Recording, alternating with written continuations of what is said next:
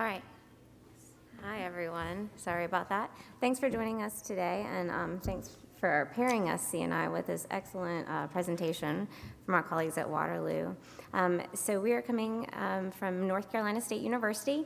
My name is Susan Ivey. I'm the director of the Research Facilitation Service, which you're going to hear a lot about this morning from us. And I'm with my colleagues Jill Sexton and Greg Raschke. Do you want to say hello? Morning. So today we're going to talk about facilitating research, computing, and data support at our institution. And we're going to start off by talking about what the Research Facilitation Service is. You'll hear us refer to it as the RFS a lot this morning, and why we created it. And then we're going to take a step back and talk a little bit about how we got to where we are today, and then conclude with some key points and some looking forward. We do have a couple of just two surveys, polls in our slides, so if you're willing, if you have your phones or your tablets or your computers ready to respond to those, we'd appreciate it. So what is the Research Facilitation Service, and why did NC State create it? So like a lot of your institutions, I'm sure, and like we just heard, NC State offers a variety of research, computing, and data services and support. So we would fall under that umbrella of research, computing, and data, what we refer to in the field as RCD. So we've listed some of those on the screen to give you an idea of what we're talking about. So from our Office of Information Technology, we have high-performance computing cluster that's available to all of campus, a data storage service and support, things like support for cloud and virtual computing, and many other things such as networking and you name it.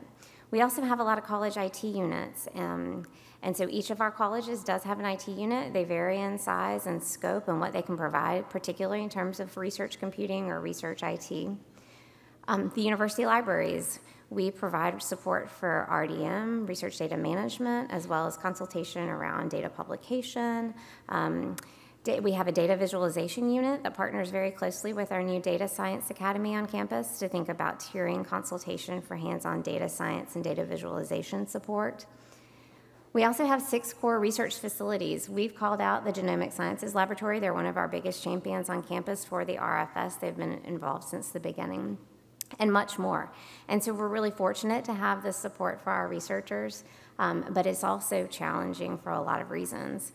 So it's challenging for our researchers that are new to our institution, but also those that have been around for a while, to know where to go to find the support that they need. If they're thinking about new research workflows or new technologies, it's hard for them to figure out which ticketing queue, which website, which person to call or talk to. It's also challenging for our service providers. They're in different parts of campus, virtual, on campus, and they don't know often what each other are doing. We've heard from our college IT groups that it would be really fantastic for them to have more channels of communication between one another to learn about how they're approaching common problems within their colleges. And from a strategic point of view, it's challenging for administration to really know what's going on around campus all the time, and also to think about emerging technologies and trends and what to expect, particularly in terms of research IT and research computing as things change quickly.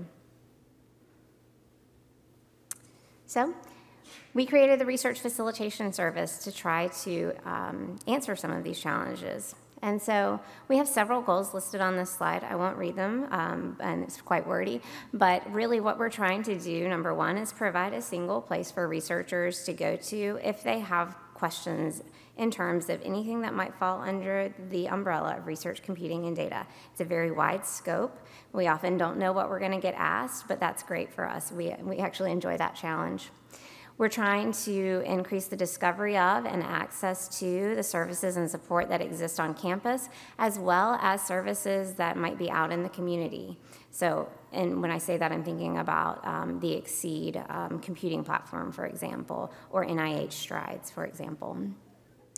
We want to be a place to help analyze requirements and provide technological solutions as well. And we want to connect those RCD service providers across campus, as I mentioned, to figure out ways to increase their collaboration and communication. We want to help when people are planning for cyber infrastructure needs for their funded and unfunded projects, but particularly get in there early in those proposal stages and think about budgeting, think about what's available and what they might need to pay for that's outside of the scope of what the university provides currently. And then lastly, act as a resource for strategic input. So we are interfacing with researchers daily, as well as service providers, learning about what's challenging for them, what they need, and then pushing that information forward to our decision makers on campus. Okay, so here is our one of two polls. So if you go to, let's see if I can read it, I don't have my glasses. POLLEV.com/Susan Ivey, Ivey. Believe it's 264, thank you. And this is an old school word cloud, so it should show up. What are your current challenges? These could be similar to what I just said, coordination across campus, silos, but it could also be in terms of infrastructure such as data storage, which is really common. We're just curious about in the room what people are facing.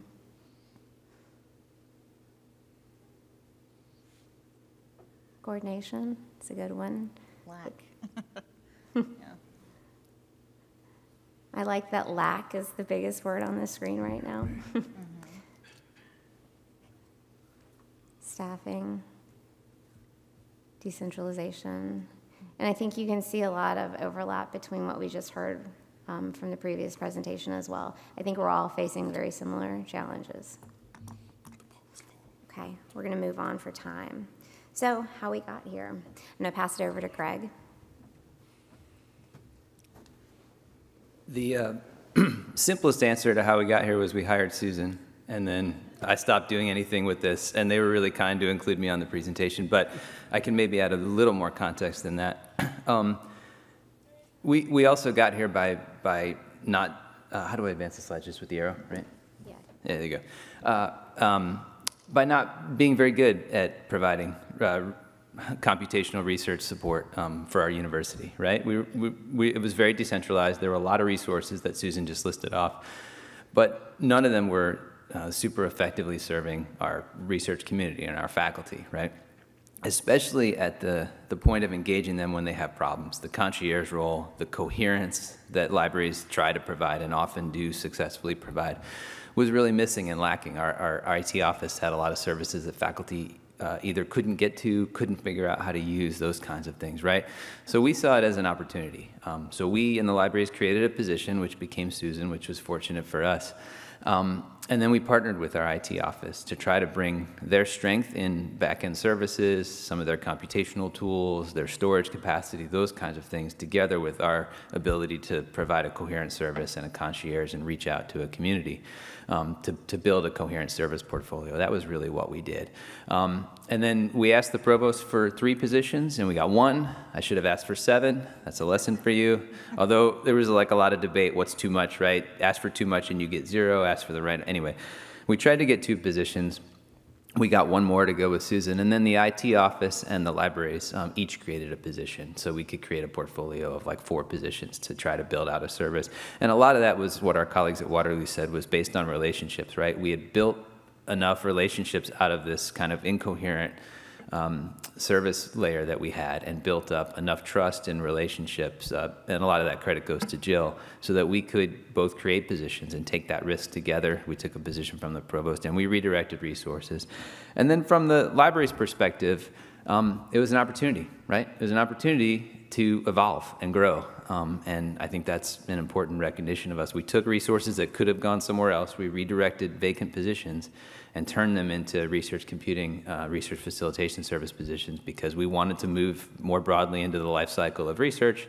We saw it as an important evolutionary opportunity, right? And we decided not to do some things so that we could do this. And that's not an easy decision, but it's one that so far I think we're really pleased and happy with. And then part of it too is it's just, I think, more fun and interesting. Libraries are increasingly called upon to solve university problems, right, as opposed to our own problems. And I think it's more fun to try to work at this scale. I'm finding it to be energizing and really interesting. And of course, hopefully it'll be rewarding both in what we achieve, but also in terms of resources as we build this out and tie ourselves more into grants and things like that. So I don't think I said anything that was on the slides that Susan kindly prepared for me, but I think I covered the main ground. And then, okay, I'll leave this up for a little bit. And we did. We heard this from the folks at Waterloo. It takes constant engagement, right? You're constantly cultivating this garden of relationships, of resources, talking. We had all these silos within the colleges, especially the large colleges, bringing those people on board and getting to the point where we could then pilot the service and really offer it to a couple of colleges specifically and build into large interdisciplinary grants and those kinds of things. Actually taking those substantive steps that, again, our friends at Waterloo talked about. You can build relationships and you can do all that cultivation, but you actually have to do something at some point, right? And start to build in and try some things and experiment. And I think that's, that's largely where we are, which Jill and Susan are going to talk more about here shortly. But there's another poll. Hopefully it's the same address, same deal, right? Yeah, okay. So if you still have that fresh, you can talk about which campus units are currently collaborating with to support research computing needs. All right, the library needs some help. There we go. Let's get in the game. The other piece that I will offer, the core research facilities at NC State were an important element in this, in that we had these large-scale research facilities generating terabytes of data, basically, right? And there was not very much infrastructure to take it from the core research facility back into the labs and then share it out and beyond. So that was something we were able to work with at our university administration. So, okay. And you see it up there. No others. All right. We got everybody represented. Jill, I think, are you at? Susan? Susan's up next. Okay, so very quickly, I just want to talk a little bit about how we launched the research facilitation service. So we thought a lot about the strategy for this, and we proposed and were accepted to roll it out college by college for a lot of reasons. Mainly, we didn't really know what to expect and how much need there was going to be. We're a small team, but also because, and as you've heard, it takes a lot of time to build these relationships. So we weren't going to be able to really swoop in and sort of get to know the IT groups and get to know the college IT groups and build those connections. It just takes a lot of time. So we're doing it college by college. We started with our College of Sciences. There's a lot of needs there. They have a small-ish college IT group as well. And their ADR, their Associate Dean for Research, and their Director of IT was very involved in our planning processes. So that was great. And this fall, we've been working with our College of Natural Resources, and we plan to roll out to their research community in January to align with the spring semester. And just very quickly, we thought you might be interested to sort of see the request to date at a glance. What I will say here is that you'll note that we say we've served 7 out of 10 colleges. We are only operational with the College of Sciences, but that's, if people find us, we want to help them. And so we have actually gotten requests from 6 additional colleges since this year, this calendar year. And you can see the departments, the core facility, and Greg just mentioned some of the work that we've done to help them streamline their data transfer to our HPC and data storage. We're implementing Globus for them, if you're familiar with that tool, so we're excited about that. Things that we've been asked about, as I said, data storage and transfer. We get a lot of questions that just say, hey, look at our workflows, look at what we're already doing, how can it be better? We want it to be more efficient. We have some legacy stuff. It's not really working that well. Can you help? Those are big problems, and we're working through those ourselves and trying to coordinate with campus to figure that out. And now I'm going to pass it over to Jill.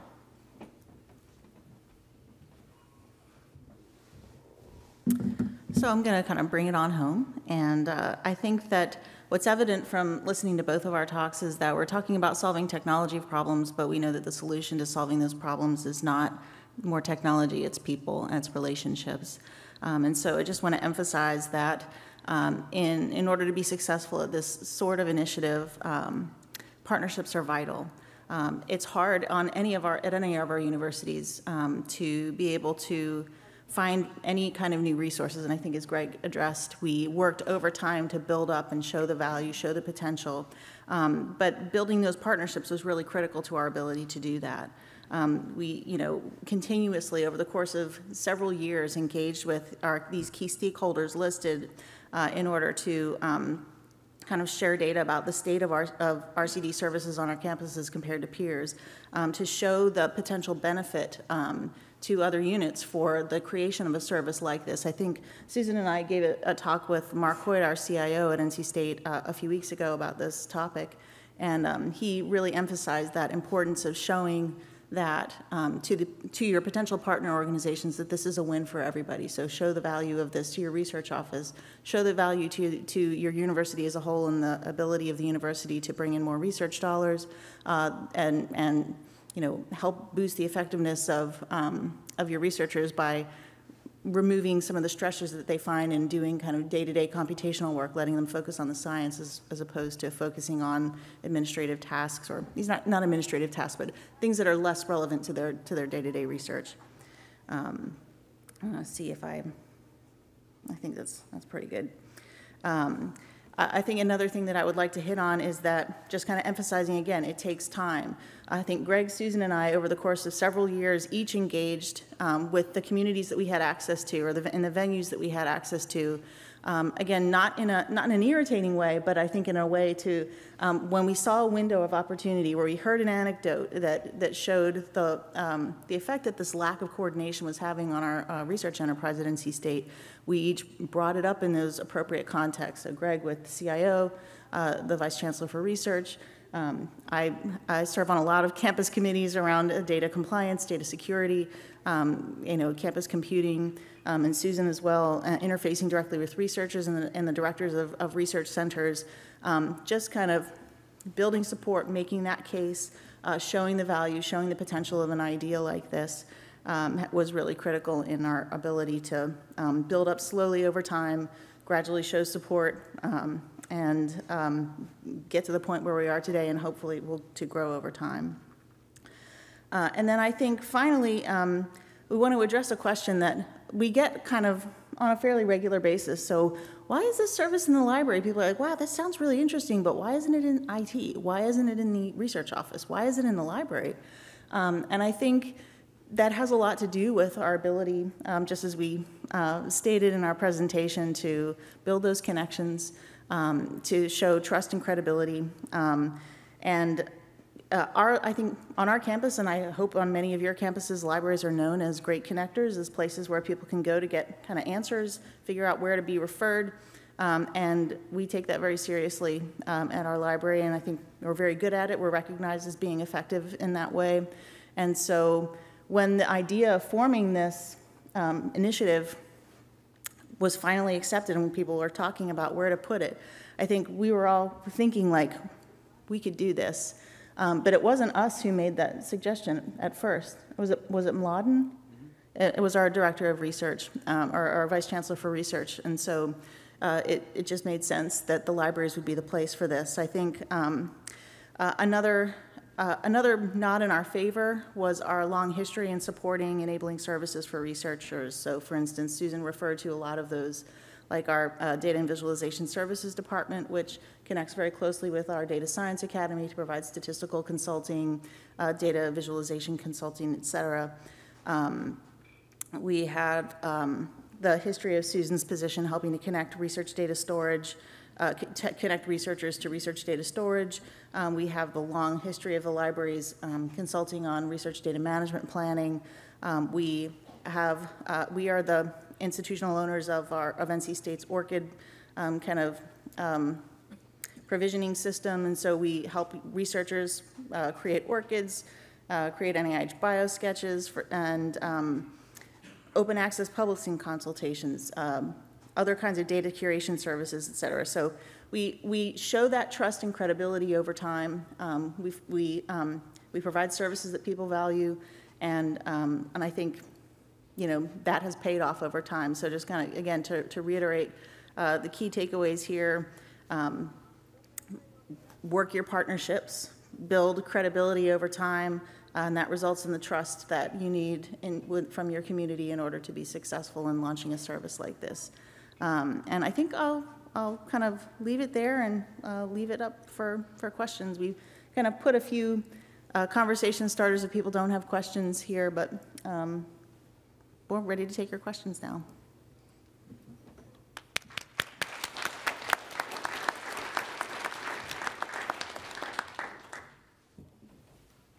Hi.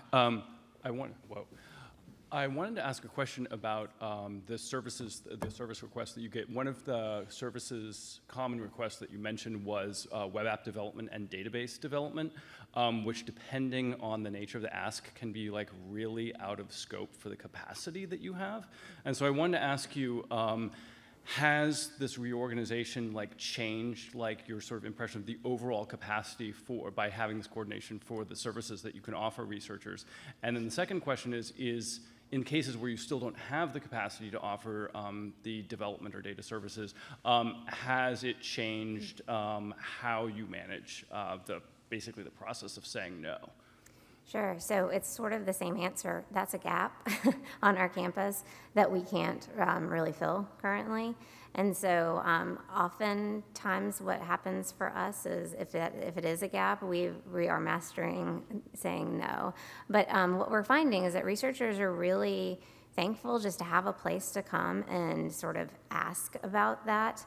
And to sort of express the need and know that we're taking that need and we're reporting it up. So that's actually one of the more requested items that we're receiving. And so, prioritizing that maybe on campus for adding support for that in the near future, we would love to see that. And so, yeah, right now it's just how do you say no in a way that they feel seen and heard and know that they're not just talking to somebody that's not going to at least advocate on their behalf for that. Thank you. Sure. I don't know. This way? Go ahead. My question is about the support you provided to your research core. So for the data transfer, what kind of setup did you provide them, and what did they then commit to do long term? Like, are they managing access to accounts, or is that something that your IT department is doing?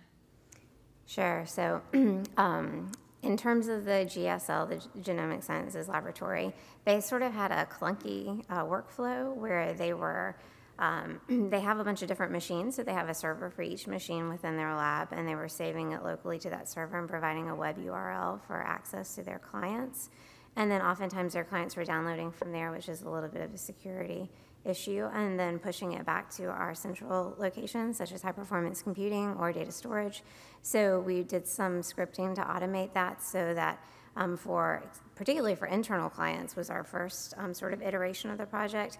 Those would move to central locations where they could go ahead and get it on the HPC or on the data storage, so they didn't have to have that extra step where they downloaded and uploaded. And now on our second iteration of the project, we're implementing Globus so that even external clients that have access to Globus, which many do, so it kind of streamlines that. So internal and external, we're hoping to use Globus rather than what we created.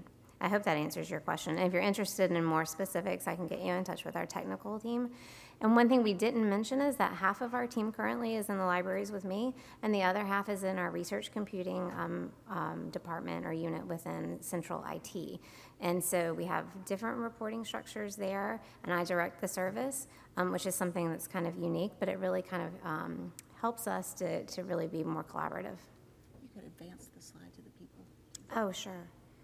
And you can see our team. And a little plug, we're hiring. We have one, we do have one additional position with us in the libraries. That hyperlink will take you there, and you can find it on our website too, or reach out to me. Amy? Yes, thank you. So I'm wondering about the equity of access to the services. I know you started with STEM, but are all of these free services, or do you have payback models for any of these? Sure, it's a good question. It's a complicated question. Right now, they're all free. And we support anybody funded or unfunded. We just chose these colleges for different reasons, such as their interdisciplinary needs. We also are choosing some because we think we're going to be challenged. So, for instance, the College of Natural Resources has a pretty big laboratory for geospatial analytics. And so we're expecting a lot of big data problems to come out of that, which will challenge us. And we anticipate rolling to a smaller college next, in fact, for that equity reason. We've done 2 fairly large ones, so we might hit something like management or something like that. In the future, sustainability, I'm not quite sure if we will be able to provide everything that we do for free, and that's a conversation that we're starting to have, but we haven't gotten very far. I don't know if Greg or Jill wants to comment on that.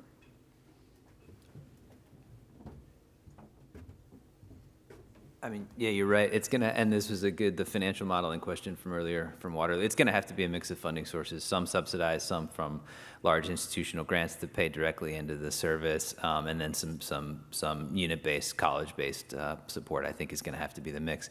The exact allocation of that mix is going to be, I think is going to be challenging. We're taking somewhat of a leap of faith, right, by starting the service and incubating it so then we can have something to actually charge for into the large-scale grants, but I think that's right. And then you're correct. Some of the humanists and social sciences who don't have that kind of support, we've talked openly at the university level about having to subsidize some level of that, and then saying no to the other things that they want and providing but a basic level of foundational service. Yeah. Hi, thanks. This is really a follow-up to that same line of question. I'm David Millman from NYU. Thank you. That was really good. And we're wondering, are you considering, now that there are new allowable costs, say from NIH, about curation services and preservation services, are you thinking about going to researchers and asking them to put a line in for you? And how are you going to get that trust cooking? Yeah, that's something that we're thinking a lot about. I'm sure you all are with the new NIH policy and allowing costs for data storage, data publication, data curation. Right now, I'm not quite sure. I mean, we want to be able to help people budget for those costs, but there's some unknowns. So for storage, if they're going to use on-prem storage that we provide, we do have a cost for that, but you can only use certain money for that, so they have to budget it in rather than use FNAs. That's why we want to get there early.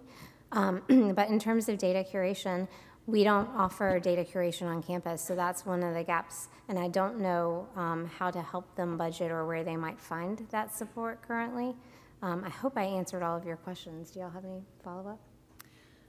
I think that, yeah, this is on. So I think that's one of the key questions that has been swirling around our campus, which I didn't introduce because it could have been an entire presentation on its own, is the way that we allocate overhead funding.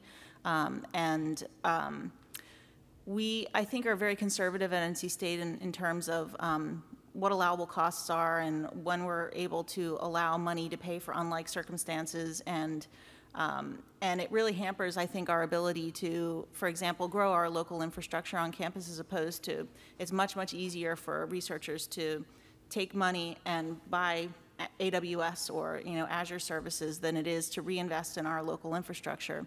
And I think that's really closely related to this question. And we are in the process of, it's been a years-long discussion with our budget office, with our contracts and grants office, in order to understand how we might be able to gain a little bit of flexibility, learn from our peers who are maybe able to be a bit more agile in this way, to be able to help support the growth of our campus infrastructure in a more effective way. I think we're out of time, right? Yeah, we are. Right on. We are out of time. That's There you okay. go. I'll come and talk. Okay, All right. sounds great. Thank you. Thanks, everybody.